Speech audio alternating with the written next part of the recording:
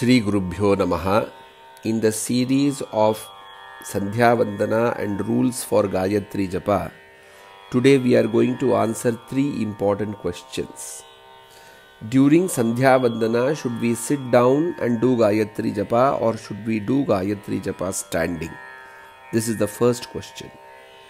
Second question is, while doing Gayatri Japa, is it important to cover the hand so that the counting is not visible to others? Do we have to cover our hands with a cloth while doing the japa?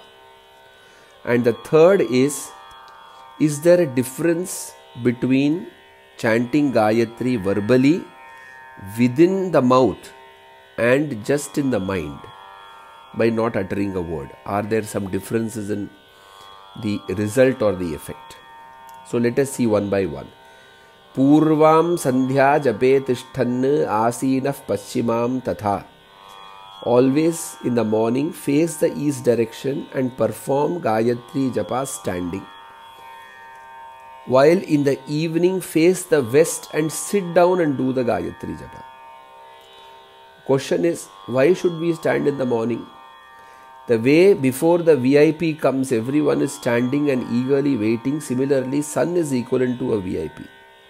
And since we are doing Gayatri Japa, starting the Gayatri Japa before the sunrise in expectation of the sun rising, we need to stand and wait for the sun to rise. And therefore we should stand. While in the evening when the sun is setting, you are allowed to sit down because he is going away. But in his presence, you don't sit down. That's the point. What about the afternoon? Sada pratar madhyanne cha sthita yeva japet buddha. Whether it is morning or afternoon, you should stand in the presence of sun and do the Gayatri Japa. So this is another thing. So which means in the afternoon also you should do Gayatri Japa standing only.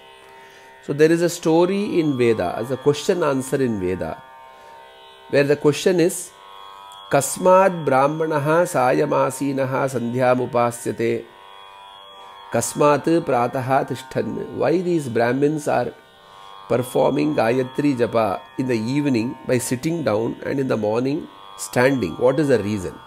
So Veda gives the answer. Yat Sayamasinaha Sandhyamupasate Tatha Virasthanam Jayati. The person who does Gayatri Japa by sitting down in the evening facing the west, he gets Virasthanam, which means the great warriors, the way they are celebrated after a victory in the country, the same way the equal respect the Brahmins will get. Yat prataha tishthan tatha swarga lokan jayati. If you do Gayatri Japa standing in the morning, you will reach Swarga Loka after your time period on earth is over. You will be able to attain Swarga. So therefore, morning, afternoon standing facing the east, while in the evening you face the west and you are sitting down. While morning, afternoon you are standing. The next question is, should we cover our hand with a cloth while doing Gayatri Japa? Vastrena achadyatu karam dakshinam yassada jape. The person who covers his hand with a vastra. So generally the system is to cover the hand with the uttariya or the anga vastra, which we use to cover the upper body. So we cover our hands during the japa. Tasya tat sapalam japyam tadhinam aphalam smrutam. The one who covers his hand and does japa, his japa becomes successful. While the one who doesn't cover the hand while doing the japa, aphalam, the japa will not yield results. Now the third question is, how should we chant Gayatri? Loudly, within our mouth or within our heart? Vachasyaikam syat upamshu shatamuchyate. If somebody, first of all, Gayatri mantra should not be chanted loudly. It can be chanted in a tone which only you can hear, but not in a loudspeaker or loudly so that 10 people can hear. No, that's the first point. So if you do this kind of a japa where you can hear your own japa, not the others, then you get one merit or one phala. So one Gayatri, one phala. Upamshu means your lips are moving, your tongue is moving inside while doing the japa, but there is no sound which is coming out.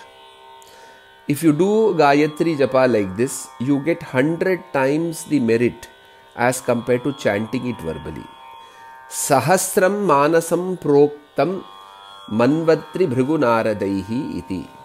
You will get 1000 times the merit of chanting one Gayatri Japa when you chant it in your mind without any movement of the mouth. So then there is a question which many people ask, how do I chant the swaras then? Everything has to be done mentally. The swara chanting is also mental.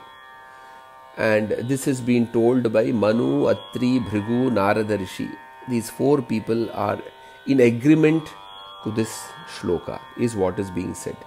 So the maximum phala comes when you are totally silent and you are meditating on the Gayatri mantra within your own heart and not letting out the words in open.